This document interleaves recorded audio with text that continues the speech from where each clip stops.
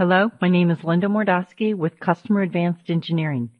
This is Module 1 of a 5-set series, Configuring UCCE for Cisco Interaction Manager. This is our configuration checklist we will be using when we configure ICM. We will also follow this order to complete our configuration. This module will concentrate on configuring the network VRU as well as the agent and media routing PG.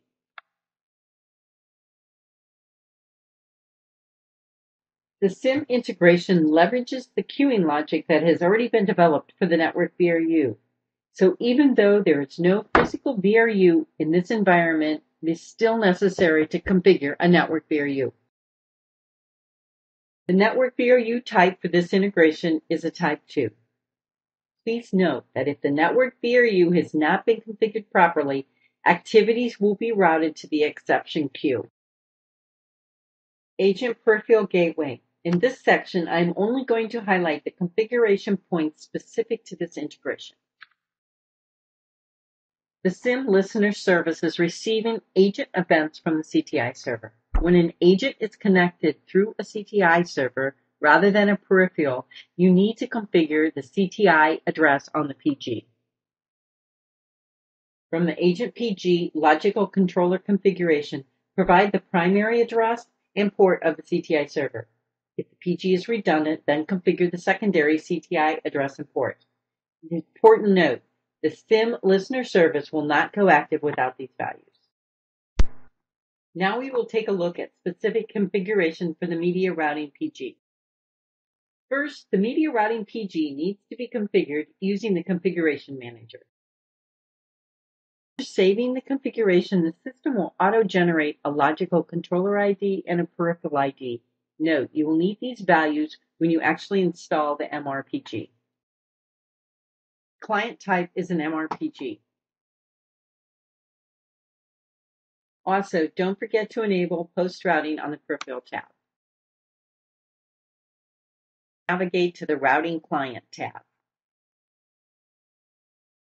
And now we'll need to configure a unique routing client name for this PG. Leave the default media routing domain and the default call type as none. Fill in the client type as MRPG. Now select the Advanced tab from the Media Routing PG configuration. Select the network VRU that we configured earlier for this Media Routing PG. The Agent Auto Configuration box should be left unchecked. Remember, agents are not configured on an MRPG. The integration will support both agent targeting mode or device target mode. By default, the MRPG will use the mode that is configured on the agent PG associated with this integration. Once you finish the configuration in Configuration Manager, then you move over to do the installation of the PG. Once again, I'm only going to highlight the items that are specific to this type of integration. Your typical configuration items in your PG, like, say, for example, your node manager properties or your PG node properties, I'm not going to review. So I'm only highlighting those items that are very specific to this particular type of implementation. For the client type selection, select Media Routing.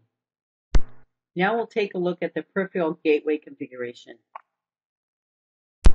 Now under the peripheral gateway configuration, enter the value for the logical controller ID. This was a system-generated controller ID when you configured the MRPG.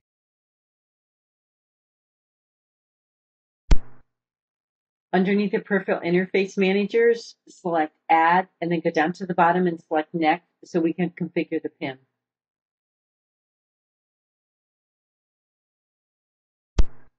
Make sure you enable the PIM, provide a unique peripheral name, and the peripheral ID. Again, this is the system-generated peripheral ID when you configured the MRPG in the Configuration Manager. For the application host name, provide the name of the server where the services process is active. The default application connection port is 38001.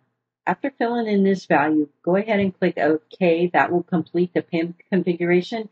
And then Continue through the installation as you would any other PG. At this time in your configuration, you should have your network VRU configured, your agent PG should be configured, and your media routing PG. In Module 3, we'll take a look at the application instance, media class, media routing domain, and application path.